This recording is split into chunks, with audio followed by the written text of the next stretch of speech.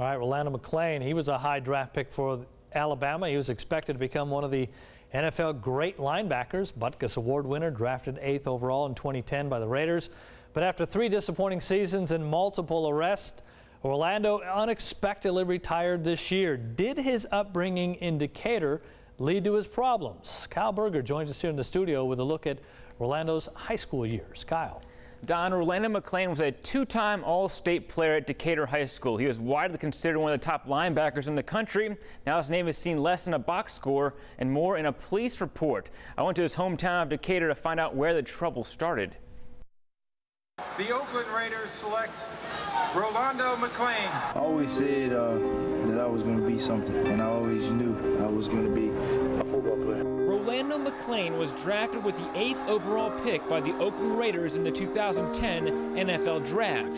He used his ability and strength as a ticket out of Decatur. A drive into the River City and through the streets shares a glimpse of his childhood. You just kind of know some of the areas that are tough and you don't really want to go to at night. Gangs were prevalent with the Cash Money Boys at Austin High School and the Homeboys at Decatur High School.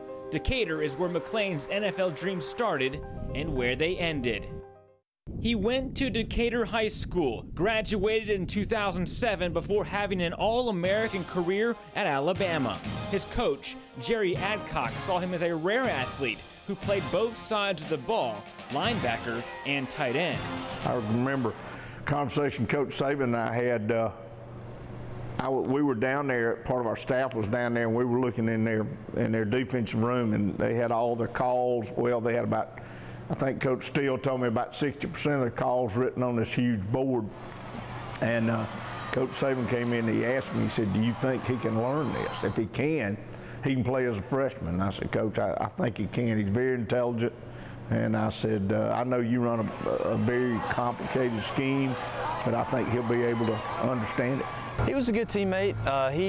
If you didn't get him the ball when he wanted it, he would complain. But you know, being a quarterback and a senior, I had to kind of put him in his place a little bit. I guess I can say that he ended up going to the NFL and playing in Alabama. McClain came from a troubled home life. Teammate Jesse Perrin said it did not show on the field or in the locker room.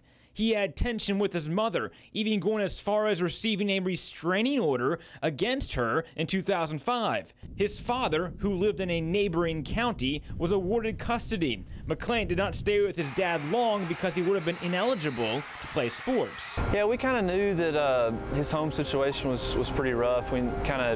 He actually had people I knew that migrated that he lived with for a while, and they kind of took care of him and everything. McClain rotated between 3 families during his junior and senior years. One family, Kenitha and Tim Thomas, opened their home to Rolando. Their son Caleb Thomas became good friends with McClain during 8th grade football.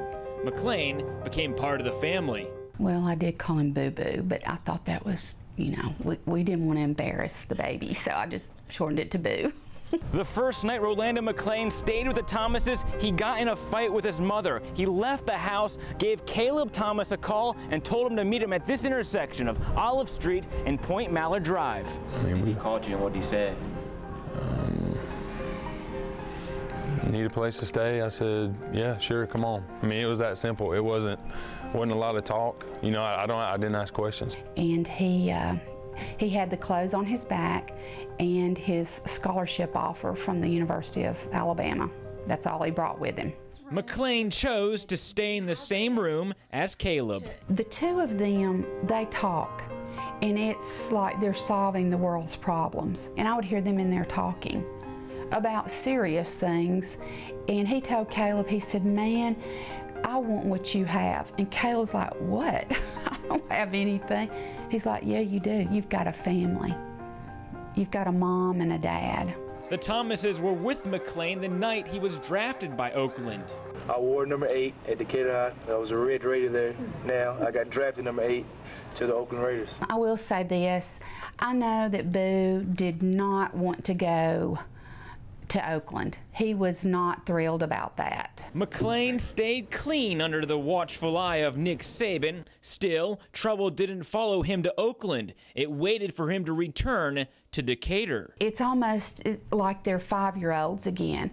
Well, this boy picked on me, so I'm going to go get my big, NFL football player friend to come and take care of this situation for me. He was arrested 3 times during the span of 3 years, all in Decatur, and once at this house for 3rd-degree assault. His latest arrest in April led to his retirement at the age of 23. I really look for him to kind of catch his breath right here and say, okay, let me get this thing where I need it to be. I would be shocked if we don't see him playing football again one day.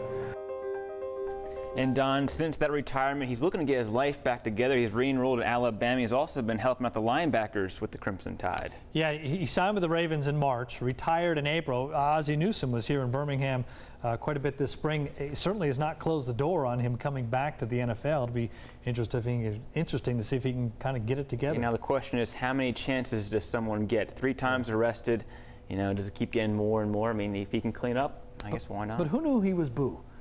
Boo-boo. Now we know. All right, coming up, we have the story of a Hoover